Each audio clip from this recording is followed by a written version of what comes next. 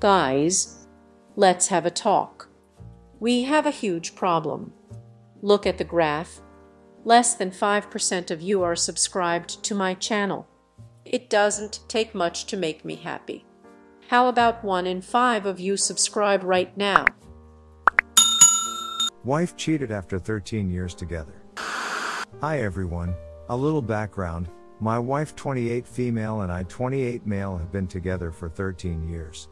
We started dating when we were roughly 16, never broke up, and got married 3 years ago. We had the kind of relationship that others were jealous of, and everyone always expected us to get married when we were younger. Over the past 1.5 to 2 years things started changing between us. Some issues came up with her family and she started to become more and more distant, both emotionally and physically, starting being super protective of her phone, and grew closer and closer with a male coworker. Long story short, I snooped. Yes, I know this is bad on her phone because I had a feeling something was going on based off a variety of factors and found incriminating texts confirming that she was having an affair with this guy. When I confronted her early September, she owned up to it, saying that it had been going on for a year. They had been having the affair in our home, sleeping together in the bedroom that would eventually be the room where our future children slept. She apologized, saying it would never happen again, and I told her that in order for us to move on I need her to have no contact with the person she cheated on me with. 2 months later and they are still talking occasionally, with her saying it is unfair of me to ask her to not talk to someone she considers a close friend. I honestly don't know what to do at this point. I'm trying to see if I can move on, but I feel like I can never trust her again. I feel like her choosing to be in touch with him still shows that she is choosing their relationship over ours. I am just totally torn on what my gut is telling me. She also told me not to tell any of our friends what is going on, so I don't even have someone to talk to. Sorry, this was a bit of a rant, but it's the first time I have written it all out, and I really do not know how to proceed or how to cope with this. And it was not expecting this large of a reaction. Outside a few of you that seem to think nasty replies are appropriate when someone has their entire life crumble around them, this was helpful. I know what I need to do, I just need to rip off the band-aid and do it. I am going to call the lawyer I spoke to a few weeks ago tomorrow and see how he says I should approach the situation. Update. I figured it was time to update since all of your advice was so helpful. After posting here a little over a month ago and reading all of your advice, I called my lawyer, told my parents and some close friends what was going on, and told my wife that I wanted a divorce. She begged and pleaded, promising to make things better and cut off contact with the AP. We spent all weekend together with her, promising things and saying and doing all the right things. I did not fully believe her, but I was willing to give her one more chance to try and save what I thought we had. Things were fine. We were more or less just coexisting for about a month, but she was on her phone a lot less and being more attentive to me. Well, 2 weekends ago she handed me her phone to show me something, and I suspiciously swiped up on her open apps and there she was, talking to her AP on Instagram. I flipped out and she promised he just messaged her and she told him that she could not talk. This was blatantly false as I read their conversation and they were discussing what they were each doing that night. I was again duped, lied to and deceived. She told me she would finally block him but wanted to say goodbye since he was a friend. I said it was inexcusable and that she had to cut off contact and block him right then, which she said she would. 2 days later I asked if she had blocked him and she had not yet. End of the long story. I told her right on the spot that we are getting a divorce and we can either go through mediation if she agrees to every single thing that I want, or I can get my lawyer involved and I will get what I want anyway. She agreed to mediation and we are beginning that process shortly.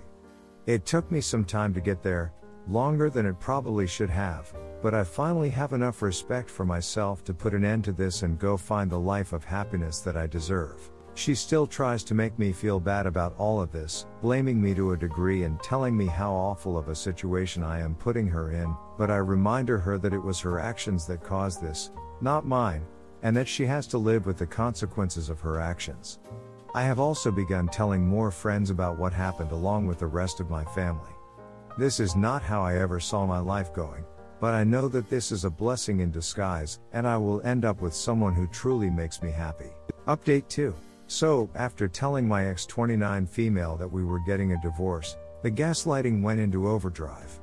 Blaming me, telling me that it is my fault that I am doing this to us, that I am giving up on our marriage, that it is really sad that I am letting our relationship end this way, and that I am going to take away the home that our dog knows, etc., etc. I stood strong, didn't let her get to me, and went through with divorce mediation. Mediation was smooth. She agreed to everything that I wanted, and I received notice from the courts yesterday that I am a free man. We sold the house within 3 months of starting mediation. She moved out 1 month prior to closing on the house. The gaslighting continued while living together waiting for the house to sell, with her continuing to blame me and telling me that I am mean because I refuse to speak to her at all, and countless other things that only a truly sick individual would think to be true given the situation. Once the house sold, I moved back to my parents for a few months to collect myself and just figure out what to do with my life. I started weekly therapy and was able to reflect on the relationship, seeing how toxic and one-sided everything was. How I was the one always putting myself second and sacrificing my happiness to try to tolerate her and her unrealistic needs and expectations. My therapist suggests that it sounds like she has borderline personality disorder, which is a condition that runs in her family, and it makes total sense.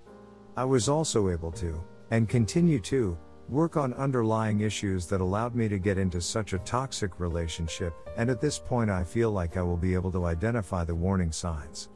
I recommitted to my physical health as well, losing 15 pounds over the last 3 months and getting back into running, currently training for a 10K. Early this month I moved into my own place in New York City. I am reconnecting with friends who I lost touch with, and I have started dating for the first time in my life, albeit pretty unsuccessfully at this point. Plus, I got a promotion at work a few weeks ago that I worked my tail off for. I am mentally, physically, emotionally, and financially in a better place than I have been in years, and her showing me her true colors by having this affair was the greatest favor she could have done for me. I still have not told all of our mutual friends about the affair, as I was afraid she would get angry and tank mediation, but now that the divorce is final I will be notifying everyone in our lives as to who she is and what she did. I guess all this was all just a long-winded way of saying that things will get better. There is nothing wrong with any of us because we were cheated on, and to try to use this as a launching point for you making yourself better and working to make yourself the best possible person.